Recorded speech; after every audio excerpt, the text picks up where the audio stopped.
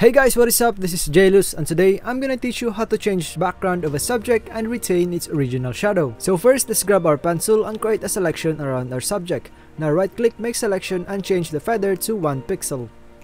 Now let's go to select, choose select and mask, and let's use a refine edge brush tool and refine the edges of our hair. Now we can also go to the right side and adjust the radius and also the contrast to reveal more of the hair. And whenever you're satisfied, just press OK. Okay, so now let's click this icon and unlock this layer. Let's create a layer mask and let's drag our background to the canvas. Drag this below to our subject, press Ctrl T to adjust the size and match the scale of our subject. Now select your subject layer and press Ctrl J to duplicate. Select the lower layer mask, press Ctrl plus left click to show the selection, and right click and delete the layer mask. Now select the lasso tool in the toolbar, right click on the canvas and choose select inverse. Now we have our background selected and let's create a layer mask. And in order for us to grab the shadow from the original subject, we need to remove our background by making it white. So let's click the adjustment layer icon, choose black and white. And since our background is colored cyan, let's drag the cyan to the right side and make it white.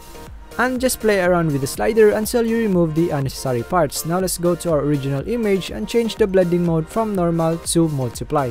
And there you go, you have already retained the original shadow from your subject. Now let's go to adjustment layer icon again and choose levels, create a clipping mask, and drag this one to the right side to increase the darkness of our shadow.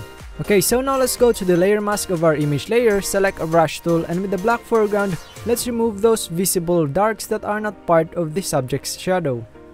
Okay, so now let's go to this layer mask, and with the brush tool with the black foreground, let's remove these messy parts of our subject's hair.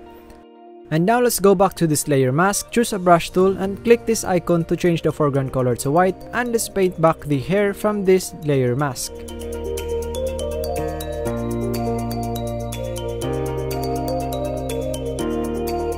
And to make our subject blend more to the background, let's create a new layer.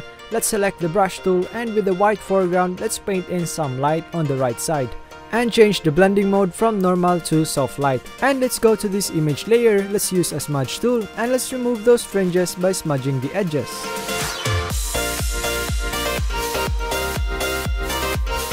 And there you go, we are done with our tutorial for today. So I hope you've learned something from this tutorial, and if you do, hit the like button and subscribe to my YouTube channel and click the bell icon to get notified whenever I upload a new content.